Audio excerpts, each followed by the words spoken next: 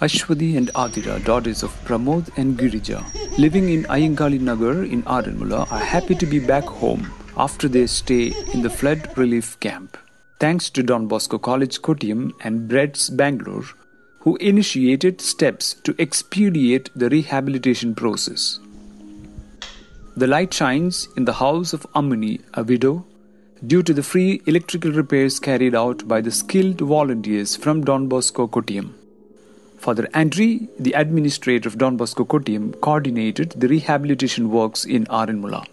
ഈ കഴിഞ്ഞ തിരുവോണക്കാലത്ത് കേരളത്തെ പിടിച്ചുകുലുക്കിയ ജലപ്രളയത്തിന് മറുപടിയായി ഡോൺ ബോസ്കോ കൊട്ടിയവും ബ്രെഡ്സ് ബാംഗ്ലൂരും സംയുക്തമായി ചേർന്ന് ആറന്മുള മേഖലയെ അടിസ്ഥാനമാക്കി ധാരാളം ദുരിതാശ്വാസ പ്രവർത്തനങ്ങൾ നടത്തുകയുണ്ടായി. ആദ്യഘട്ടങ്ങളിൽ പല സ്ഥലങ്ങളിലും ഞങ്ങൾ ഭക്ഷണവും വസ്ത്രങ്ങളുമാണ് നൽകിയത്. പിന്നീട് വീടുകളിൽ ഉപയോഗിക്കുന്ന പാത്രങ്ങളും മറ്റു ഉപകരണങ്ങളും നൽകി.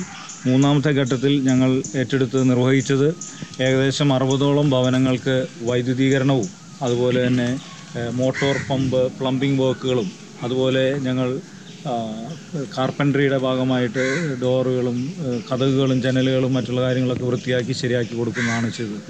Father Andri with his committed team of young men hailing from different parts of Kerala went about restoring the electrical connections and other damages caused by the flood. Lack of skilled labor on one side and an exorbitant labor fee demanded upon the repair works on the other hand slowed down the rehabilitation process to a snail's pace. But the service extended by the volunteers from Don Bosco Kottiyam put on track the rehabilitation process and brought smiles on the people of Aranmula.